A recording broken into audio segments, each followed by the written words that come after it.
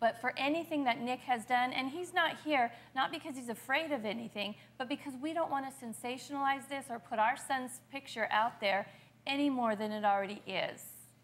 Okay, Nick's trying to focus on school, his grades, getting into college. That's what Nick's focused on.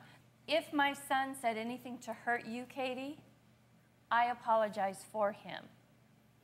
He's hurt me so much. Okay. It's likewise, Katie. It's likewise. But you know what? I apologize. And this is the first time I've gotten an apology. Has Nick paid the price for this? How this has negatively affected my son? This happened in February, Giselle. For 8 months, we didn't have to hear your name. We didn't have to even think about it.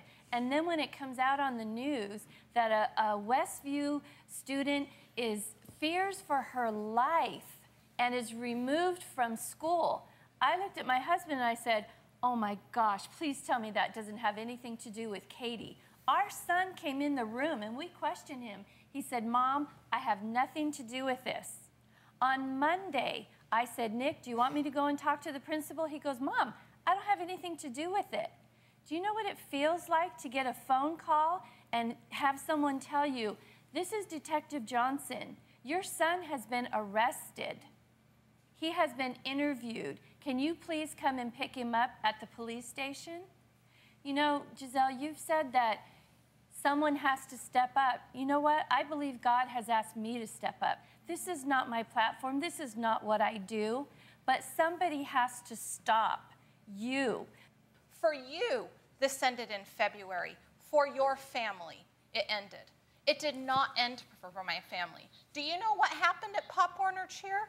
Do you know how they went after my younger? That's really funny, isn't it? She was an innocent 10-year-old child. It's not funny. Thank you for the smile, because this is what I face. I face people laughing at me as my daughter lays in bed crying, as my 10-year-old daughter, who didn't even know what was going on, comes home in tears because she said someone's going to kill Katie. She didn't know. You people don't know what it is like to receive tweets and texts and Facebook messages, to have your picture slandered online to 80 million people, to get phone calls that we have called. Detective Johnson asked you, do not take this to the media, and you chose to do it. And they're saying that now as he applies for colleges and people Google him, then his name comes up as a bully and that he's been arrested and all of those things, and so that his life has been impacted by this as well. His name would have never been disclosed had he not chosen to step forward and disclose his name. I never once have disclosed a name. But he stepped up and admitted it, and that's the reason that his name is out there. He is the one person that has stepped up and said, I was involved in this, and I admit that, and I was wrong. Ready to get real? Subscribe to the Dr. Phil Show YouTube channel for exclusive videos you won't see anywhere else.